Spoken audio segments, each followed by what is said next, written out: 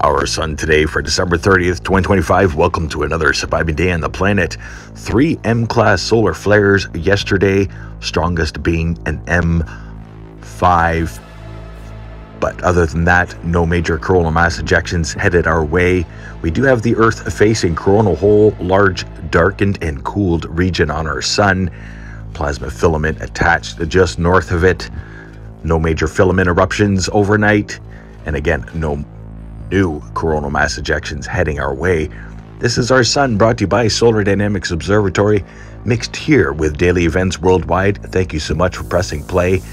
Please don't forget to like and share with a friend today. Here's a look at our incoming sunspot regions.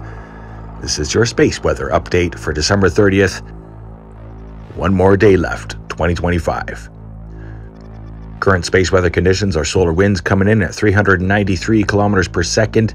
Here is the most recent space weather spiral showing outgoing CME maybe getting a glancing blow into the first of 2026.